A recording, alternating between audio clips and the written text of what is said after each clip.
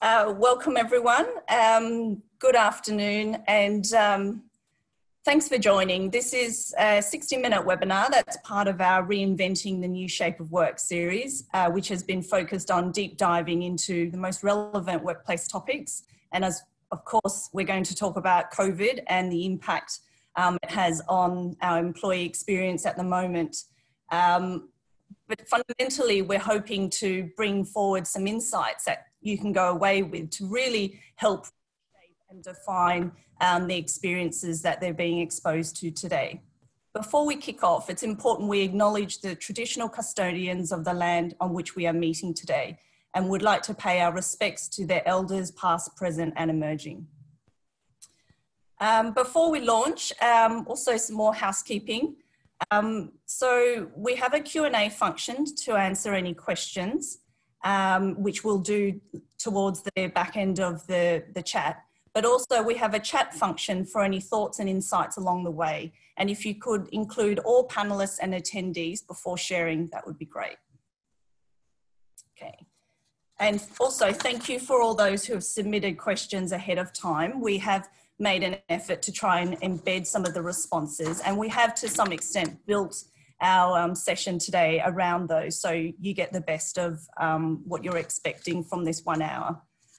When I go and introduce who I have with me today, you'll very much understand why keeping it to an hour will be quite the challenge for us. So here we are, coming into the 6th month of our COVID experience. March 2020 was certainly the beginning of the world's largest human experiment, creating disruption and uncertainty for all at numerous levels beyond just the organisation and individual. I mean, that's probably the understatement of the year. The experiment is still ongoing, conditions changing constantly, and results currently unknown. However, what we do know is that we're all going through it together. Some quite differently, some thriving, finding silver linings, while others are really struggling and finding new ways to try and stay in survival mode.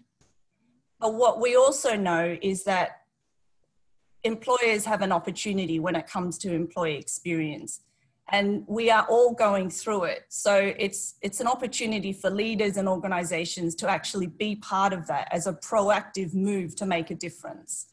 So whether you like it or not, the employees are genuinely experiencing something. So as a strategy, we also have an opportunity to make this a positive defining moment for them. If you like to think of it as it's a strategy in seeing the world through their eyes, but also crafting a solution that will work for them, not a top-down solution, which what we're more used to. So joining me today in this discussion are my esteemed colleagues who I work with quite frequently in this field. Firstly, I have Kashmira Darawala. Hi, Kash. Kash is a registered psychologist from our Melbourne careers practice and has extensive experience in leadership, org design, strategic workforce planning, performance, and with survival on top of mind, Kash enjoys seeing organisations giving themselves the license to think, operate and act differently. Secondly, we have Lewis Gorard, and Lewis joins us from our international practice based in Singapore. Hi Lewis, thanks for taking time out of your day to join us. Lewis loves combining psychology with data insights to drive strategic initiatives. And as a chartered psychologist and voted amongst the top 101 global employee engagement influencers, Lewis has published a range of thought-provoking articles on engagement, motivation, meaningful workplaces. I'm glad you weren't frozen for all of that, all of that time, Lewis. And finally, myself, the final member of the panel. I bring insights drawn from 15 years in human resources before pursuing a psychology career with roles based in London, Singapore and Australia. Currently based in our Melbourne careers practice, I specialise in leadership coaching, design thinking, employee engagement experience, and I love helping leaders build personal resilience through empathy. So welcome. Thanks, Mary. A good place to start would actually be, before we launch into our discussion, is I would love to get a sense from everyone who's joined you know, what their level of familiarity with employee experience is. So before we go any further, you'll see a poll pop up. So if you can select one of the options that best work for you, then it'll be great for us to get a sense of who's on the call. When was the first time you heard about it, May? Good question. It wasn't even that long ago, I have to admit. Because as you know, it comes from employee engagement, and you and I have similar backgrounds in that we're very much, you know, trained in engagement. So experience really only came about when it was far more around the continuous listening. And certainly now I understand it's more around sustainable performance. Yeah, I think it's, I'd be curious to see what we get learned from the poll, but yeah, I think it's been something that's been emerging for a few years now and sort of making its way into mainstream practice. Yeah, I think with your perspective from Singapore, did you see an emergence in line with other countries, or what were your thoughts? Well, I mean, you know, Singapore tends to be that sort of interesting mix between very advanced in some areas and quite conservative in others. I mean, as a country, it favors rapid incremental progress rather than complete revolution, right, or disruption. It's a small economy, it has to manage that way. So, you know, there are some advantages to being that way, but, you know, I have good fortune to work across a much larger geographic remit. The domestic market in Singapore is not so large. And there, I think it's interesting to see which sorts of organizations were adopting employee experience concepts first, and then, you know, which ones perhaps are still sort of on their journey to kind of start to embed them. And I think that's one of the things we should talk about, you know, what have been the accelerators of the adoption of these ideas? Yeah, definitely. So I see based on our poll that we're really around the middle in terms of most are comfortable and working with it. So in fact, that sort of helps shape some of what we'll talk about. I think we know, of course, we'll talk about now. Live. Right, going. So good. I love that. Yeah, home, life, work. Okay. I'm just going to have to talk through it because there's no one else up here at the moment.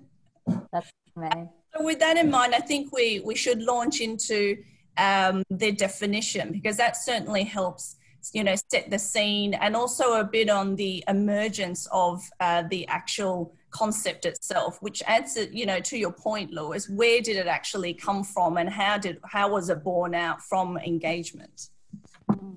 And it's interesting as well, because from the poll, a lot of people having experience with EX, that's certainly not uncommon with what we see in the Australian market, especially when we look at a lot of Mercer's global research.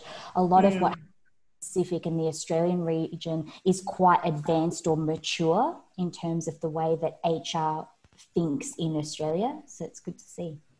That's a really good point. There's always that difference in terms of readiness and maturity, and really driven by human resources. And I saw that difference having worked both in Australia and in Singapore, which sort of speaks to what organisations with multi-geographical concerns would have to think about. And it really speaks to this overall topic, in that it's absolutely not one size fits all. It's absolutely to do with the people, personas, the individuals.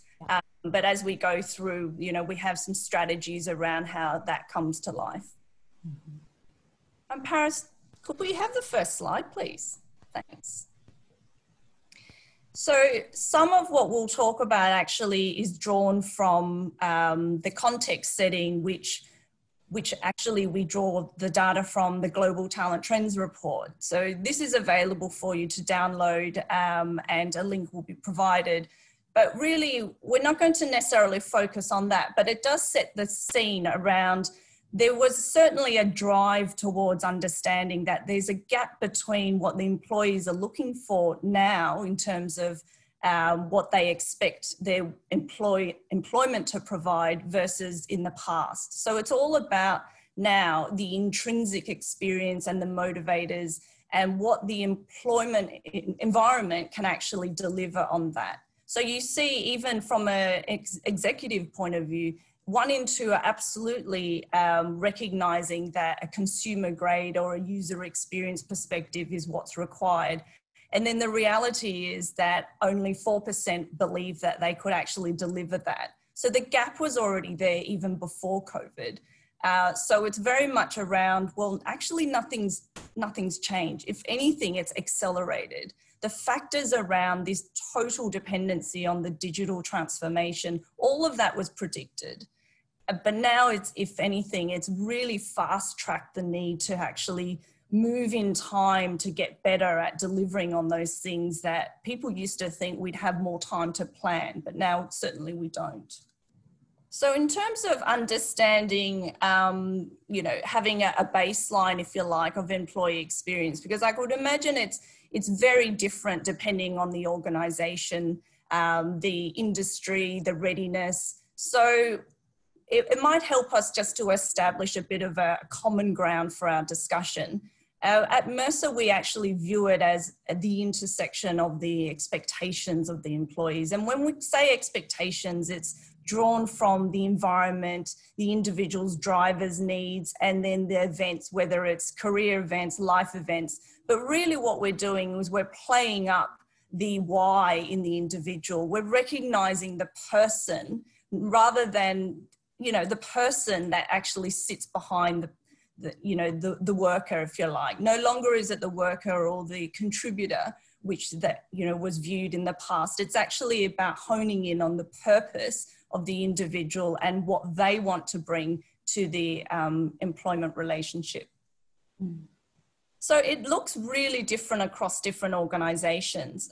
Cash, you know, in your experience, what are you seeing in the market in terms of how this might play out in different organizations? Yeah, it's really interesting. I feel like early on, employee experience was really focused around engagement, as we mentioned earlier.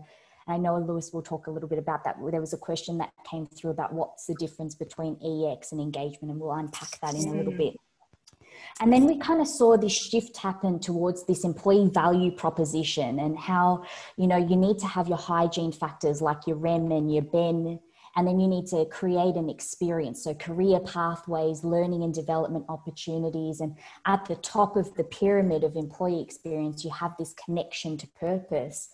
And, you know, a lot of organizations are kind of playing in that space, and it's almost like we've taken it another step further, or there's been another evolution of that to this employee experience, which really hones in on how you need to craft an experience to get employees to think and feel in a way that the organization wants them to think and feel. How do you thrive before they even become an employee of the organization and well after they leave the organization?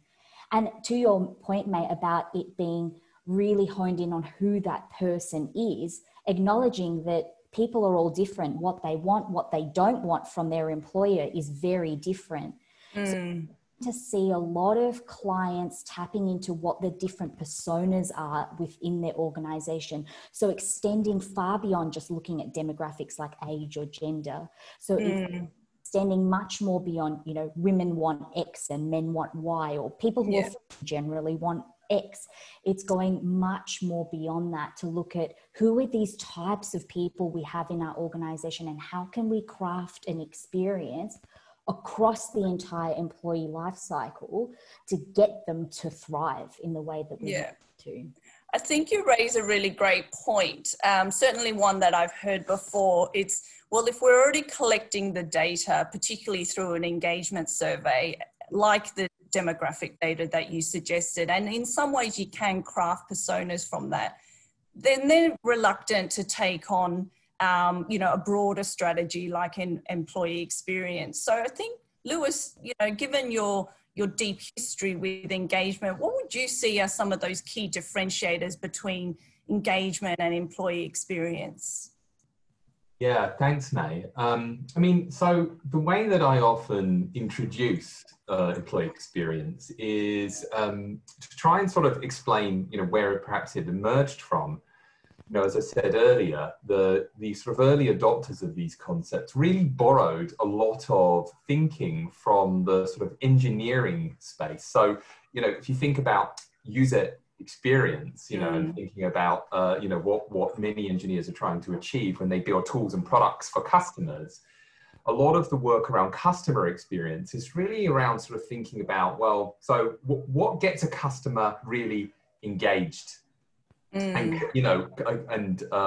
enjoying to use the product that I have designed for them. And it's many of those concepts now that are starting to move into the people space, into the HR space, that is generating, I think, a lot of new thinking, and that is much more holistic, I think, much more helpful than where we have come from. It's not that employee engagement work is not useful, it's just evolving, I think, in a useful way. So, as you said earlier, the three interlinking components, expectations, environment, and events, come together to generate an experience for somebody. And we can think of the outcome, one of the main outcomes of an effective employee experience, as engagement. But I think also the important thing is that, it's much broader than that. So if you think, again, using some concepts from user experience, so sometimes I say that employee experience is the user experience of your company. Think of employees as users of the organization as a system. What generates the kind of experience that makes people go, wow, this is amazing? And the answer is, not just highly engaging culture, but also very productive tools. One of the, I think if we look at the research, one of the things that we've learned a lot from researching people at work for the last 100 years is that the opportunity to make progress every day, to feel that you're moving forward, is incredibly motivating. To feel that, wow, this is an organization that's actually helping me do my job well, rather than I'm fighting with it to get my job done. And when you're sort of starting to think about, well, so what would it take for us to build an organization where people join and say, I feel like I can be a real success here, you're starting really to focus on those experience concepts. I think the other thing which you mentioned in the introduction is a change in thinking from engagement, which is, do you, employee, love me, company? I ask you, are you proud of us? Are you motivated to help us company succeed? And so, yes. Whereas the employee experience now turns the lens a little bit and says, well, how are we, company, helping you be a success within our environment? And it creates much more connection there. I think the last important thing is the shift towards, the adoption of just a wider number of technology tools, digital working. And that gives us a lot more opportunity to get insight into people's experiences. So perhaps the shift from experience, engagement to experience is also partly driven by the fact that we now have much more data and a better understanding about the day-to-day of people's lives at work. And that gives us an opportunity to, build more levers into our people processes to influence those outcomes. So think of experience, input, engagement as an outcome, but, obviously a much more holistic set of ideas, I think, within the employee experience space. Yeah, I absolutely agree. I often have these debates where people are ready to either completely disregard engagement as a relevant measure anymore because they feel it's perhaps had its time, but I'm still a firm believer that it's a relevant metric, and a lot of organizations are quite married to it as a KPI of sorts. And I also believe that it's not the only indicator that you should rely on anymore. And going to your point, Lewis, it's absolutely about that more human-centered design thinking approach where it's, multifaceted and it's always iterative, always going back to the employee. And that is quite a big shift. And as we go through today, it will, everyone will hear more around this employee-driven solution versus top-down. I mean, we say that quite simply, but we're talking about generations and years of top-down solution, problem identified, let's fix, very linear. Whereas design thinking is all about this, double loop learning and this constant iteration. So that mind shift actually will take quite a lot to embed.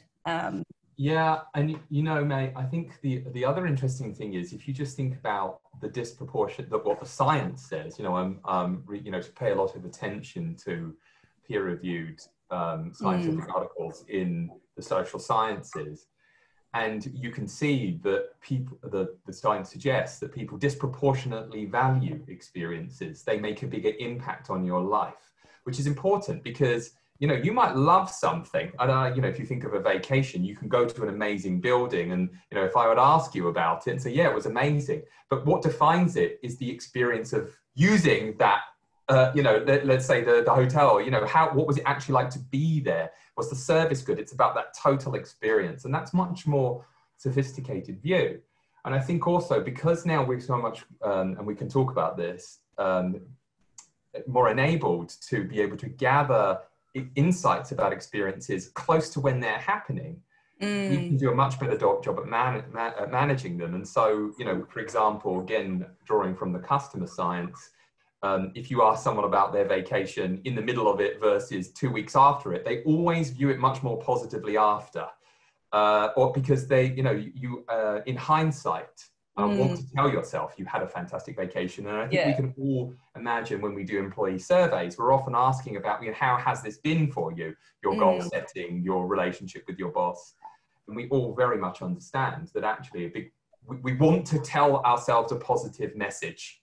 We want to say, I am having a good time at work. And so, you know, sometimes perhaps we get slightly more generous feedback than we deserve. So I think this whole shift enables us also to be a lot more realistic. Yeah, I think it's funny you mentioned the analogy with the holiday, because Cash, you've heard me say this with a client recently.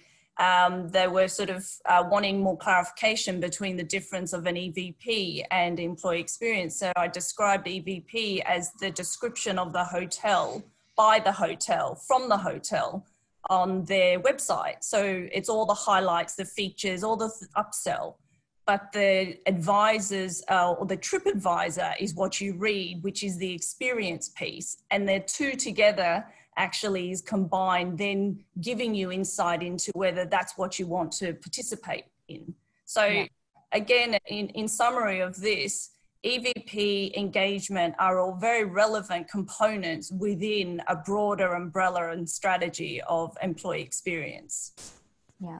And it's interesting because the employee experience, because a part of it in that 3-circle thing that you saw was the individual's perspective as to what they bring to something, it really highlights the importance of having something that from anyone's perspective, they see it as positive. And so then also, again, to that, not having a top-down approach, because how do you cater for everyone if it's a top-down approach? But to Lewis and May's point, putting the tools and systems in place so that people can tap into what they want to tap into so they can craft their own experience.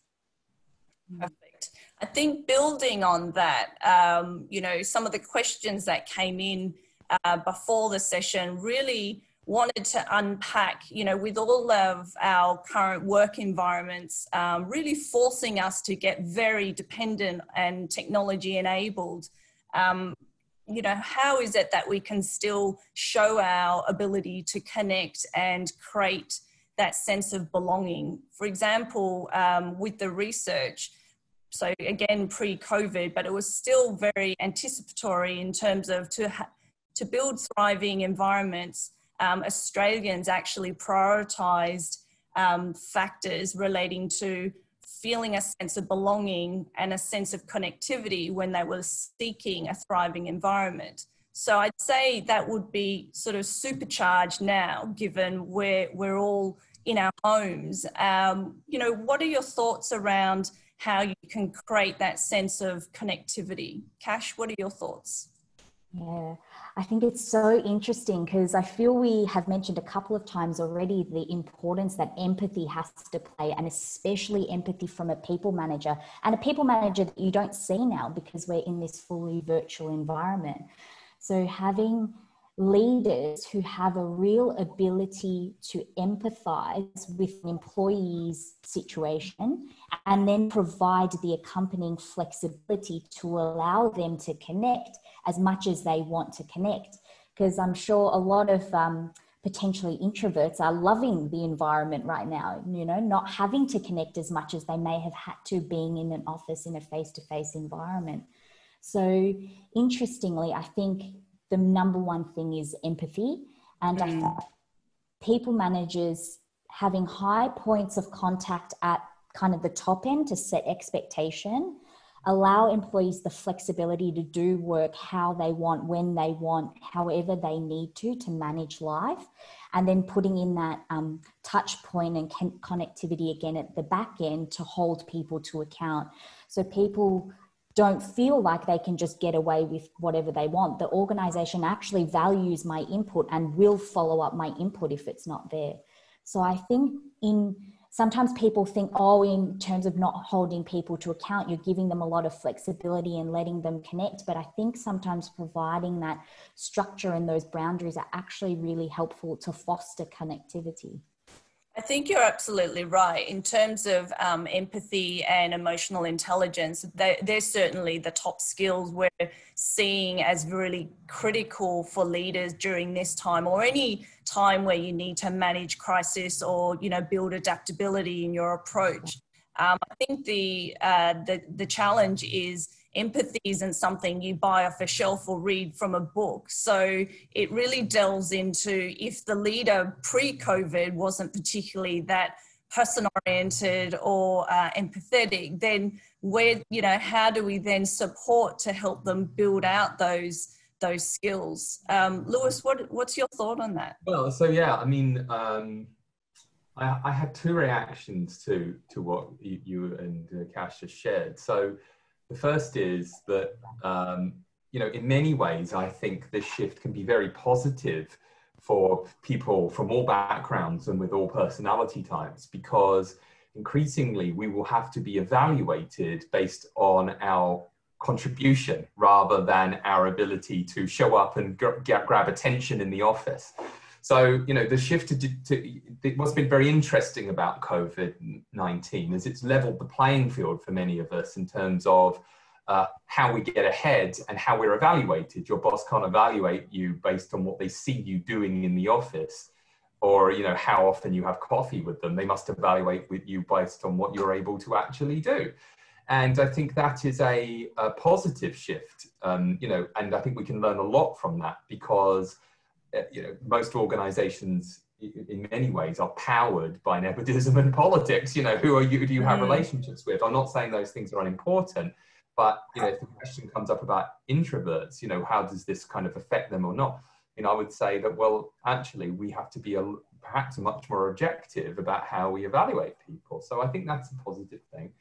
The second reaction that I was kind of thinking of is, when it comes to leadership and accountability, is that this whole shift, again, all of us making it at the same time, has heightened, I think, the importance of these soft skills, or, actually here in Singapore, we're working with the government and we've just released some stuff today, what we're calling them critical core skills.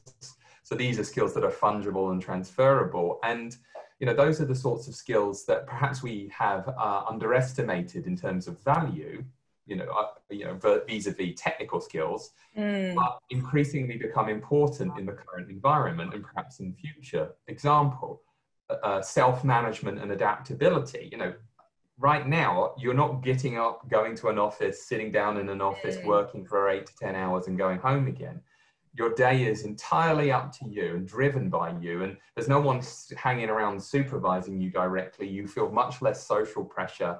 You can connect with anyone at any time. This is what technology does. It dissolves boundaries for individuals and for leaders. And your point, I think it matters more for leaders, because almost by definition, their job is to create a high-performing team. I mean, if that's not your job as a leader, I don't know what it is. And so, you're in connecting with other people, trying to coordinate that group. It becomes much more difficult to do that if you can't chuck everyone in a room in the morning and say, this is what we'll do, you do this, you do that. So you have to be much more disciplined. So I think, it's heightening for me the importance of those skills, the softer skills, adaptability, interacting with others, being able to think more broadly, and critical sense making is one of them, both for individual contributors and for leaders, and perhaps even highlighting how lacking we are in many cases. Definitely. I mean, that was another very clear finding in terms of from the research around moving forward, what are the skills of the future, and adaptability and, you know, being able to work with agility was certainly highlighted. And, you know, as a leadership coach, we actually, you know, I do see a lot of that, and helping people from a subject matter expert perspective shift away from that to gain more confidence in empathy. In terms of being able to work with them in this environment, it actually heightens the importance of their need to do that. Because what we're seeing is senior leaders are very good at communicating and setting the scene, as you said, Cash, but then they leave a lot, and perhaps too much, to the middle and other levels to then reach out and actually develop and build the relationships to make sure everyone else below them is okay. So there really is this missing gap, and we may, you know, talk about those continuous listening tools later on. But I see now we have another poll leading into the next question around, do you think virtual working is productive? I mean, that's quite an interesting one to ask. Yeah, I mean, interrupted by your dog in the middle of a webinar, gets, you know, what do you do? Is it? Oh, look at that. Exactly. Well, great. Okay, we have a whole, we're all believers on this call that some of us are still not sure, and some are absolutely no. And this is probably, you know, reflective of the reality, if we take that as an interesting sample of what's out there. You know, we are seeing hybrids of, you know, fully virtual working places, and some versus office, and then ones in between. So really it's about, you know, challenging those existing stereotypes. So is it safe to say then, the existing stigmas around productivity, are they completely gone? I mean, Lewis, I know you have some thoughts on productivity, and let's start with you. I think the nature of the job role matters a lot, frankly. I mean, I think this has proved that yes, virtual working can be extremely productive. I think there are some preferences, you know, that when it becomes possible again, to some extent, to be able to reintegrate people into larger groups in physical spaces, we will see a trend towards, you know, more thoughtful segmentation of what work should happen where. And to what extent do you need to have a person get up and go to a physical place to basically work alone? And, you know, the data, I think, shows that most people, as we've seen on this call, do feel productive at home, unless they're in a position in which they are asked to manage lots of people, in which case interactions are basically the majority of what they're doing. And those people can feel somewhat frustrated about the ability for them to, you know, manage those interactions as well as they would like.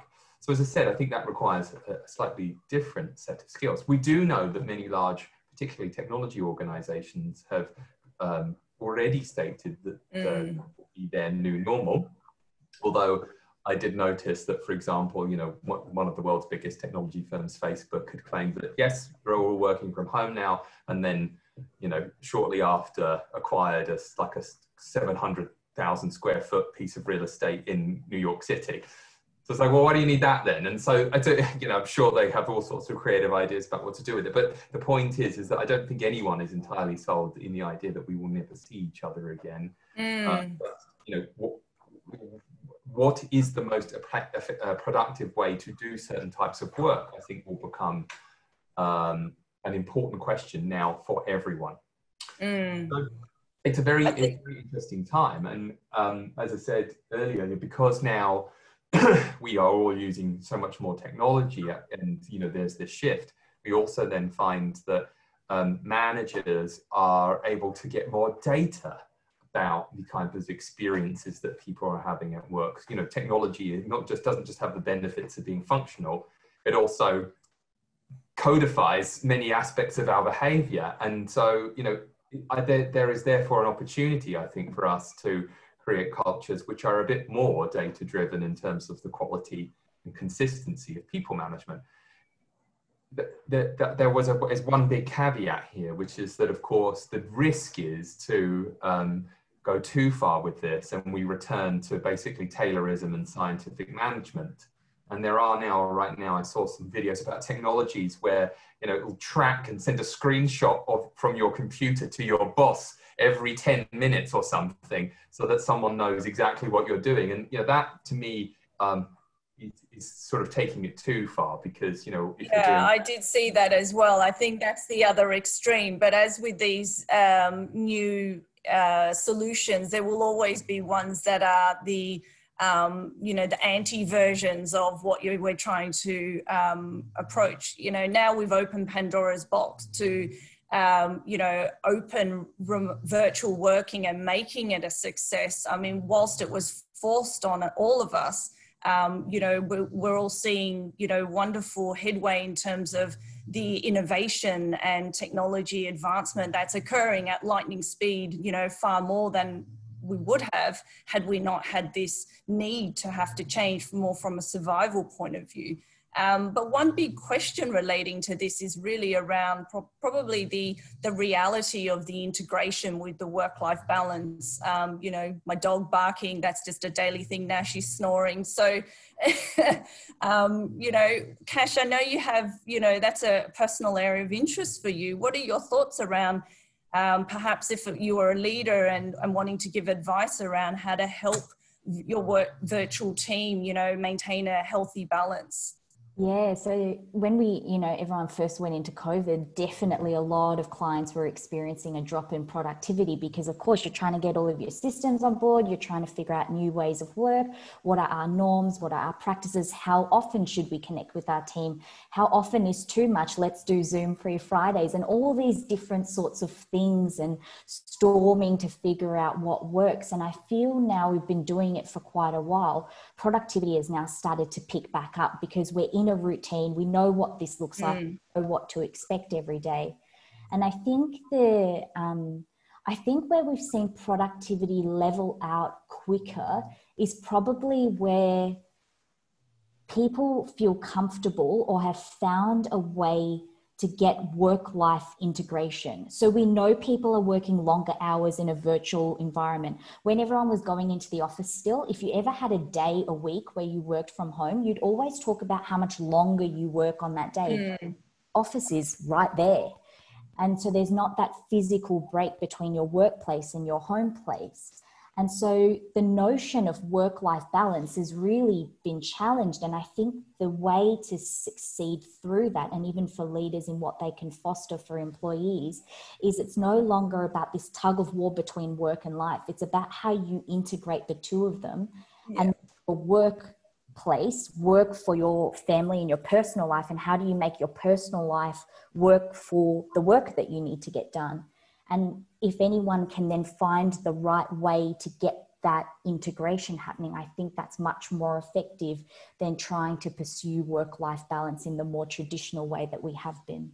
I really like that view of the integration, because that's all very consistent with that whole person approach. And if this is a mode we're going to adopt more permanently, then it is around our personal ability to incorporate it as an ongoing strategy. Yeah. It also brings up, the fact that if we are completely virtual in some organizations, the challenges around bringing on new starters, if we think back to what the physical office gives us and the physical interaction, really helps build out, acceptable norms, how work gets done around here, a lot of observed behaviors. Lewis, what's your thought on, how new starters can actually, be brought into the fold, if you like, and the leaders can actually help create a sense of belonging, even before they've started? Yeah, I mean, so I do think that a lot of employee experience programs have actually started with the onboarding process, because Why? Well, first of all, it's a discrete group of people. You can point to them. They bring no prior expectation about what the organization does. It's a very, very critical time in an employee's journey. You know, you join an organization, it's a very emotional situation. Why? Because you're nervous. Will my colleagues like me? Does my boss think I'm doing a good job? How do I meet new people? Where am I going? You know, all of those things, you're creating a lot of firsts for the person. And so those things leave a real mark. And frankly, you know, based on the data we've gathered, many organizations do it really badly. So it's important done badly. And, you know, you can manage it specifically through, you know, there is a process that you can use in order to be able to both deliver it and improve. So it's a good place to start. I think many organizations are thinking now sort of end to end, from candidacy through to, you know, the end of the first year, and thinking about how they can enable that with both social contact and technology. So, you know, how are we bringing our culture to life, but also making that journey as intuitive and easy as possible? The two real big, in my view, tenets of employee experience are interactions, right, with other people, and, you know, efficient use of very engaging and easy to use technology. So, you know, delivering you the right messages at the right time. So, you know, that we're seeing organizations really starting now, you know, when someone accepts a job offer, they might give them an app to use. It onboards them. Here are the key things we need you to know. It's a process in which, you know, you're not overwhelming the person. You're giving them those fragments of information they need to get socialized. For example, one of the big mistakes I often see organizations make is they sit the new person down on the first day and say, here are the rules, here are our values, here is our this, you know, and they start really big. And so it's like, that sounds nice, but the person is still trying to figure out what the toilet is. Like, you know, it's like, you know, they need to feel welcomed, and like, you know, we want you to be here. And we're so happy to have you, and we want you to connect with people and make friends. And then we can talk about the bigger possibilities of, you know, what we, in working here, we can do together as an organization and you as an individual. So I think, you know, there's a bit of a rethinking of what the right way to onboard a person is, particularly if they're digital. So you need now a more consistent stream of information going to that person, that kind of contact. Because you can't just leave it up to them to like bump into one person in the hallway, right? And then, but it also, go ahead. No, I was just going to say, it does then go back to the need for perhaps simplifying and making the whole experience far more individual and personal. So it could just be starting with the conversation and then bringing them in, and then recognizing the whole person and why they decided to change jobs. And so it's, again, it's not start big. It's like, let's just start small and grow from there.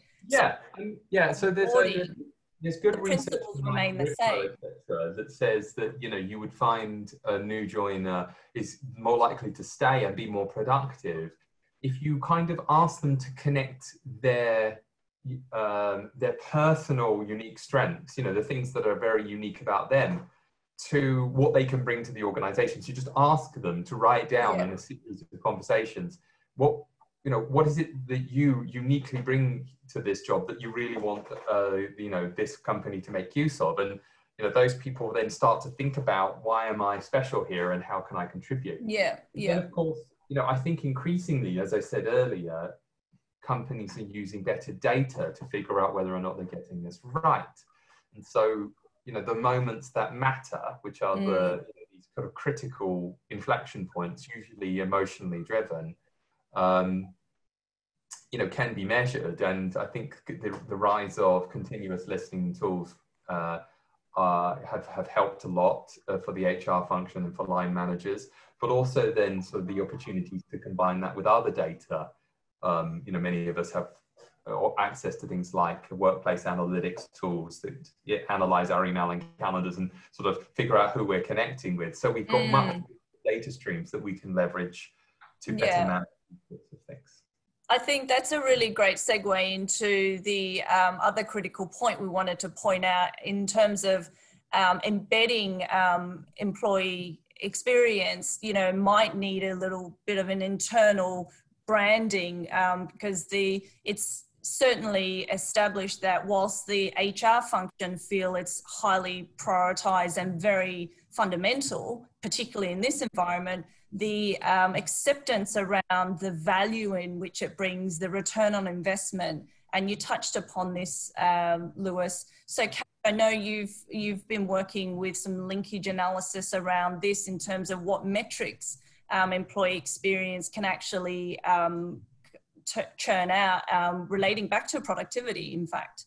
Yeah, that's right. And then also taking it a step further to link to other things such as the customer experience. Because how great would it be if you could map out what a great customer experience looks like and how that relates to profit or whatever it is that measure is that's important to you, and then map it back to see what kind of employees, what do they value, the employees who create this value for customers. And so starting to map between the customer experience and the employee experience, and exactly to a point Lewis made at the beginning, it's about finding what those levers are. So now that you've used your data to understand what this employee experience could look like from an ideal perspective, because we know it's going to drive these positive outcomes in terms of productivity and customer experience, how do you then use those levers at those moments that matter to improve that experience, to create employees where they are really giving what they want to be giving to the organization?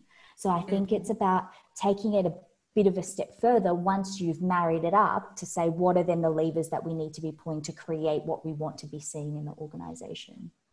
I think that's a really great point, and that's already starting to differentiate between the Big Bang engagement survey, which gives you a huge amount of data, very in depth, but then leaves the organization with a huge amount of work that has to be done to bring it to life.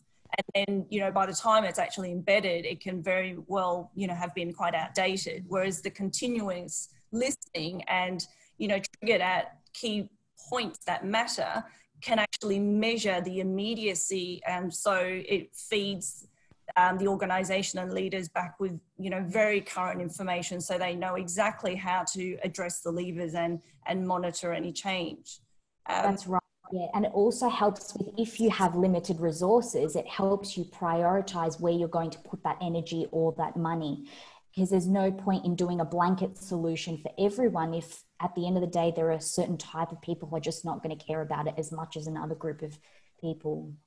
Perfect. Yeah. I mean, going back to the very first point I made, you know, absolutely, we have to move away from one size fits all. You know, that picture itself shows a multitude of reactions and responses at the moment. It actually now brings us quite nicely into maybe answering some of the questions that have come through. One particular question I'm seeing here is coming from Margaret. Thank you, Margaret. How do we change the behaviours of leaders who still want to return to rules and on-site attendance? There are still many leaders who don't trust employees to work from home. So, guys, what do you think? About it. I mean, I love this question. I think it's a very important one because I'm seeing two things right now which I find very interesting. The first is, oh, this is a fantastic opportunity to save money. Do we need all this office space? It's like, and then, you know, so that, you know, someone's got this like cost saving. And then the second is that, but hold on, how will I know if everyone's working? So actually, did I tell you this? A friend of mine said to me, you know, their favorite quote about the pandemic has been, well, I need to go back to the office. How will I pretend to be working? Like, you know, if I need to be physically present so someone thinks I'm doing something. I think that's wonderful. So, I mean, I think this is an important point. So there are two segments to this, answering this question. The first is just straight up a problem about trust. Now, I have a bunch of presentations on trust, actually. Maybe we should share those. But I think it's the currency of relationships, right? You know, actually money in and of itself is a substitute for trust. It's a scalable way of transitioning trust between different entities and individuals. So I think it's a wonderful way of sort of starting with, you know, human communities are powered by it. And if there is no trust, then it's very difficult to get anything done. And so yeah, that's right. Everything else will break down. I would argue most, and someone said this to me, and I agree with it, that most of the work that we do in engagement, experience, in leadership is really about trust, getting people to trust each other. And I think that's a very meaningful set of ideas. So that's one segment to this. Like, start there. Why don't they trust employees? What is the problem there? And trust has is scientifically very well researched and validated, and has lots of tangible outcomes. So if you want to know more about that, we have good ideas and material on that. The second thing is, well, so how can then we make a business case for, you know, a new way of working that doesn't involve everyone getting off their ass, commuting an hour or two, sitting down in an office and wasting their time going back in just for the purpose of showing up? And I think that's an important question, because then you have to decide, well, what is the future of work? I mean, the future of work has been it's been sort of an intellectual exercise that many of us have been going through as a kind of excuse to ignore today's work problems. It's like, let's think about the future so I don't have to do anything now. And so, but, you know, as I've been saying here to folks in Singapore, the future of work is now. Here it is, fix it. And I think, therefore, we need better data about productivity, about experience, about what people want from their work. You know, sure, go and use the traditional model, put everyone back in the office, maybe it'll work for a bit. But if all of your competitors are moving to a much more flexible model where people find it easier to integrate their lifestyle and their work, you'll lose out on great talent. That's one thing. Second is, actually, maybe it'll actually be more productive. They will perform better than you. And so, you know, I think it's time for HR to really pull that analytics lever and start to produce real insight. This is a huge opportunity. Everyone did something different. Go find out what worked. So that's you're right. It's actually tied into another question that's come through as you were responding, that not everyone's sort of on their way in terms of measuring the right outputs, but productivity, particularly now we're working from home, is quite a critical one. And you've hit the nail on the head, Lewis, in terms of, you know, HR people have been collecting data, but has it been the right ones? Have you been measuring the right outputs? Yeah. You know, and maybe now it's around, you know, deep diving into the engagement data, because I know a lot of people are still measuring engagement, but very few people are actually using the data in the way it's intended, or perhaps not really squeezing the linkages that you can actually make from the data you're already collecting. Yeah, and I think Natalie has a very important point here, which is, you know, we talk sometimes, and I have a habit of doing this too, we talk about productivity and performance as if we know what they are. It's like, because you're so cool, sure, because that's what a business conversation sounds like. But then when you get into it, it's like, explain what that is. And you find that it's like I think at the individual level, it means one thing. At a team level, it means a different thing. At the organization level, it means a different thing. And that's where the money is made. And some jobs have clearer definitions than others. Sales is much clearer than some other parts of the business. What is a productive R&D function, right? And then, because that's very difficult, because innovative people don't do well under time like deadlines and targets. It's, you know, the science shows that creativity and innovation doesn't work that way. So then you're kind of starting to vary a bit. But I would say that, you know, most organizations still use some version of performance management that includes what my boss thinks of me is basically my performance. And that has, again, a lot of opportunity for people doing stuff that don't work. So, you know, I think we should strive to try to be more objective without overcooking it. Like I said, you know, how many emails did you send a day would not be a useful productivity metric. But what would it tell you about the strength of your relationships with others and who you're connected to? And also, like, calendar data, you know, there's good data that shows that if you book a meeting and then have an hour free to answer an email, and then meeting and after an hour free, because you wind down after a meeting like this, you'll go get a cup of tea or something and then sit down. Then you start planning for your next call 15 minutes before you join it. There's no, and then you spend ages sort of deciding what email you're going to answer to. You answer 2 emails, and actually that hour between calls is not very productive. So there are ways that we think creatively about data we have to try to think about, are we actually helping people be productive in the way that they experience their work?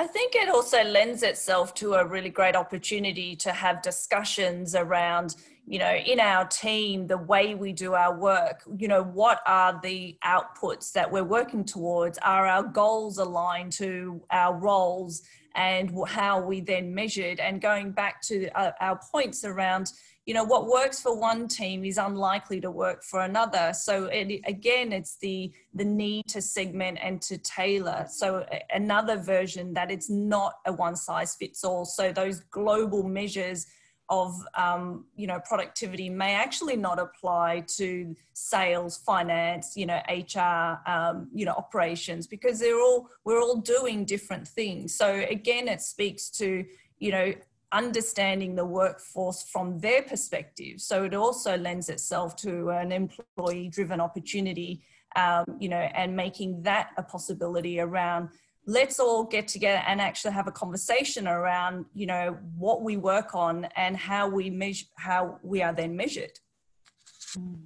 Yeah, I mean, the other thing just to say is, you know, we've seen a rise in new ways of organizing like Agile, which I think are interesting in that they tend to think very differently about how to manage performance, and sort of much more team-based working.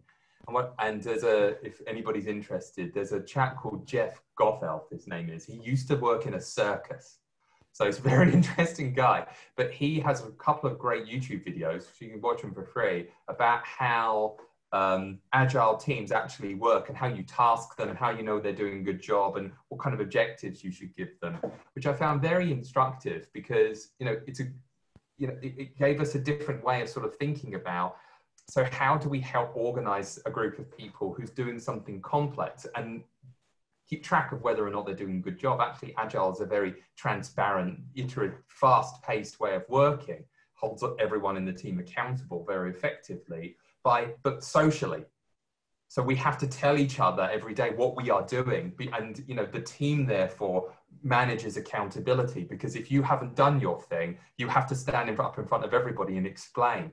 That creates a lot of, so I think we underutilize the social aspects of, you know, holding people accountable in favor of, well, I've set the objectives in the workday, so done. You know, I think. Well, I think that also begs the question around is the sort of the values or the culture in which the whole environment that they operate. So I'm just conscious of time here.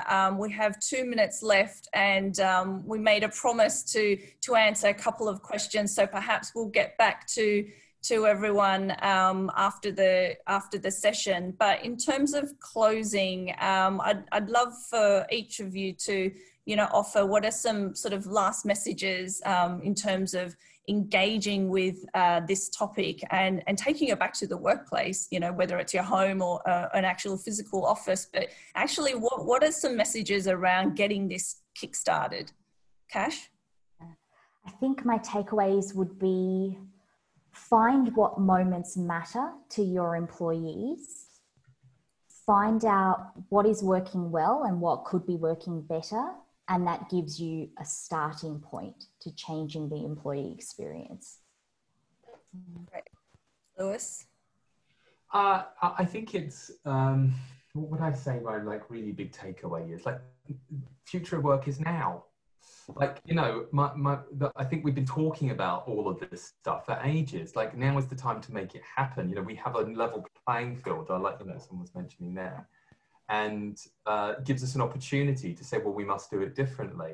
And so I think this is a great opportunity to, you know, get the organization, its leadership, and frankly, the HR function in general, to try to do some stuff different, you know, investing in some technology that makes sense, but then recognizing that the individual employees themselves have a significant responsibility for their own experience at work. And that might mean taking a bigger interest in their core skills. You know, do they have the adaptability, the self-management, the critical thinking required to you know, be a success? And, you know, investing more in that area, I think, is prudent right now. And Absolutely, I agree with both of you. And I would like to reinforce the point around it's absolutely about listening. Listening to employees, listening to the managers who might be struggling with managing a virtual team, but starting with the listening, whether it's through a survey, focus group, or one-on-one. It's also about the human resources or other leaders recognizing it's not a solution I'm going to put onto others, but it's actually about asking the people I want to provide a solution for what they think. So the solution comes from them.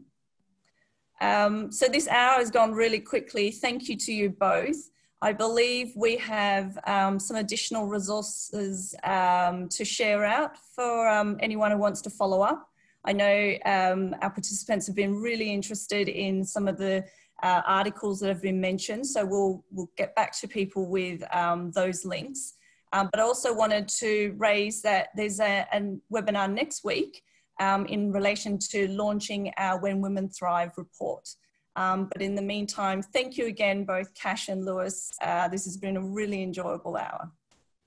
Thanks, May. Yeah, well done, May. Thank you for all your effort moderating this. It's not a little bit of work to do this. I appreciate it. So thank you very much. No worries. Thank you.